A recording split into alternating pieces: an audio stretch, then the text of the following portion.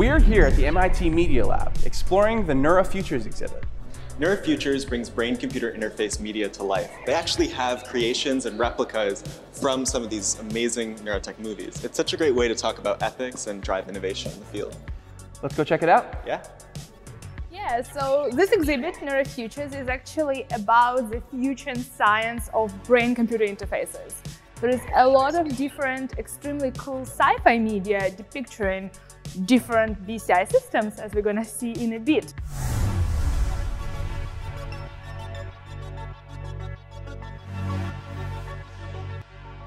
We started the project around 6 years ago, but it was actually a lot of work to really categorize them because each single prop has its own cover, image, date, utopia, dystopia, and we look for the research behind it.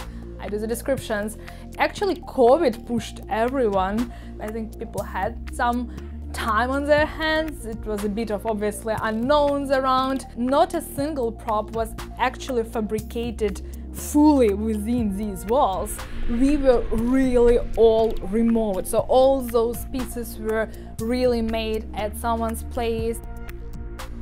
We have analyzed more than 450 different media pieces. We call it BCI history. BCI is a term we use for this installation to talk about brain-computer interfaces that are explicitly depicted in science fiction media. The first mention, the very first mention of BCI is actually 1641, Descartes' Meditations.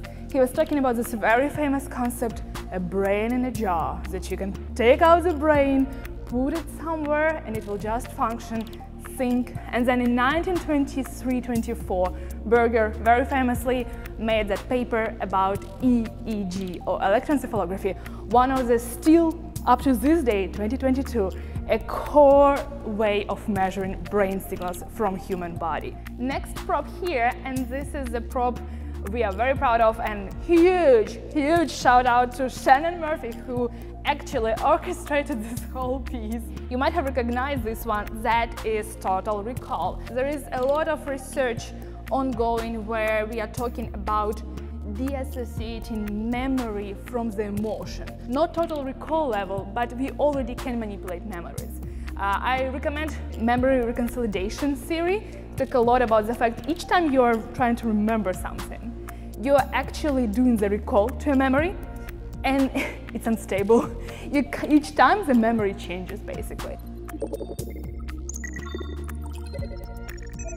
BCIs that you can purchase if you want. They're not done by us, but it's from different parts of the world. And all of those are actually based on very famous one-channel BCI, and we have a lot to talk about if it is a BCI or not, or if it does pick up brain activity. Maybe it's more muscle activity, but that's how it is advertised.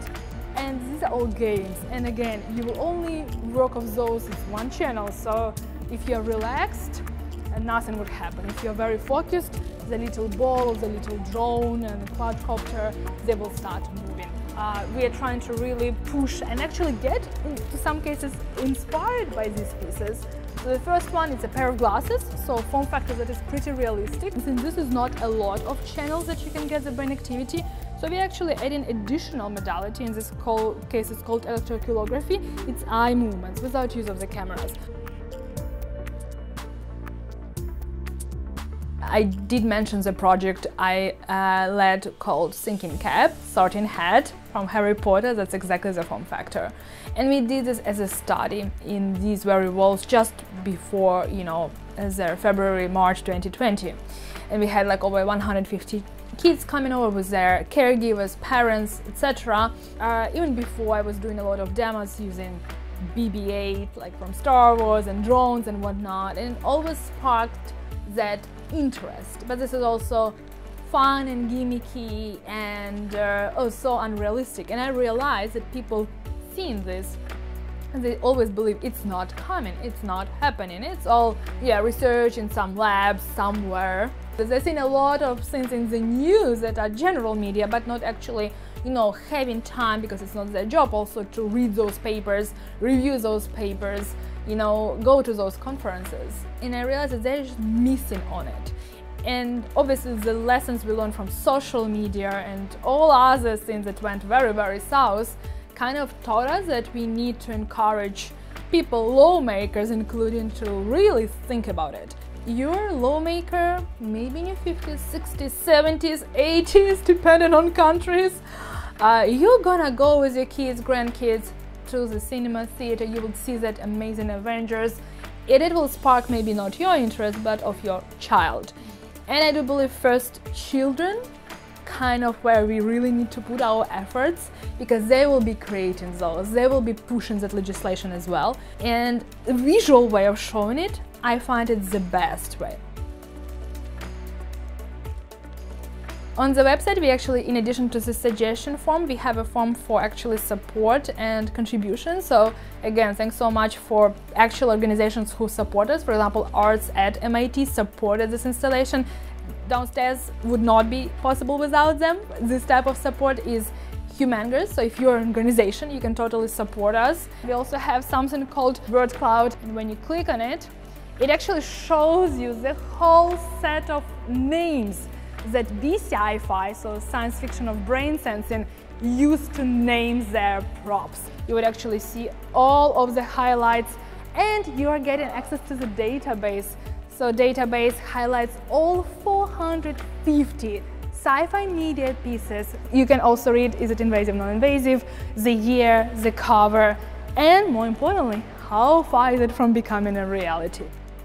The NeuraFutures installation will be at Media Lab lower lobby till autumn 2022. Then it will be actually moving around MIT campus still, but we do have a traveling version. So this specific version, for example, a traveling version, is gonna go to Hamburg, to Germany actually in October, where we're gonna give a talk and actually show some of the props. And we're actually making exclusive props for those cities we are visiting. That's not our first travel. So if you're a specific place and visit, obviously Germany is, as you know, huge on brain sensing, we will have something very special for them made.